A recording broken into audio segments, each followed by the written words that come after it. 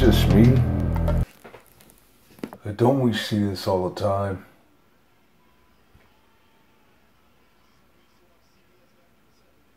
Racial profiling. You know what I mean? It's like with the Starbucks situation with those two brothers. When they had to go through that, you know what I mean? They were violated.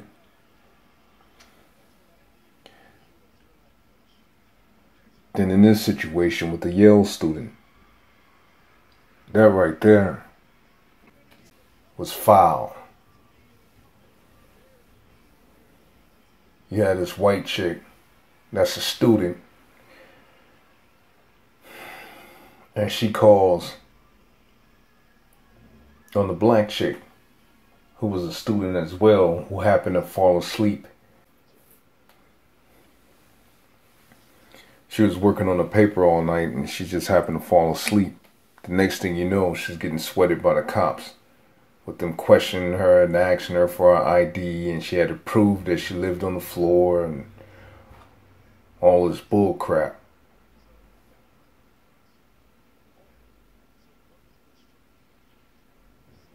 I mean, when you think about when people do little things like that, like, it's almost, it makes you think like, what the hell are you afraid of? You know what I mean? Now I could see if this sister was like reckless and she was just like, you could just tell she might have been homeless or something like that, and she probably was smelling bad. I could see that being the issue. But she's a fellow student just like you.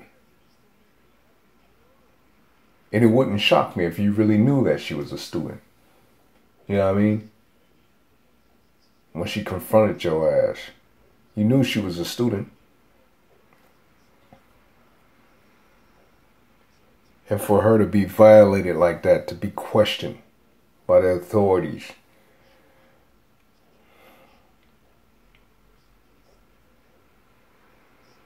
you know, that can really affect a person when you think about it. Like, I'm here on campus studying, doing what I'm doing to get an education, to better myself in life. And I got people calling the cops on me. She was foul for that. Yale University got a lesson this week in diversity and inclusion after a white student called the police on an African-American student who was sleeping in their dorm.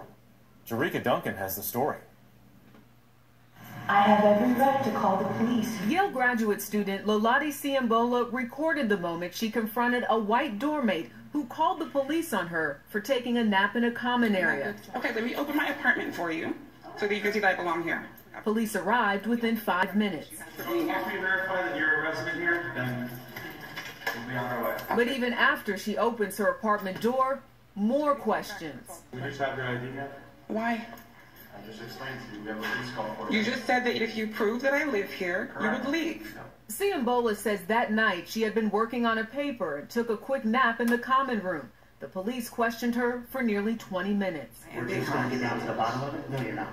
What's the bottom of what? The bottom of the fact that I was like in the common room doing a paper and sleeping? This comes on the heels of a rash of incidents where police were called on African Americans. Because there's 3 black people in the neighborhood. Like this group leaving their Airbnb rental in California. So yeah, we're standing here. We have 1, 2, 3, 4 police officers here.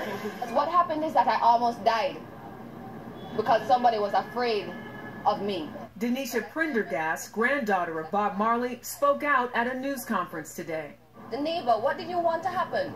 Do you not understand how you jeopardize our lives because of your fear? Yale's Vice President of Student Life says the school is working to address incidents of racial bias, and she says the officers who responded actually admonished the complaining student, Jeff, that the other student had every right to be present. All right, Jerika, thank you.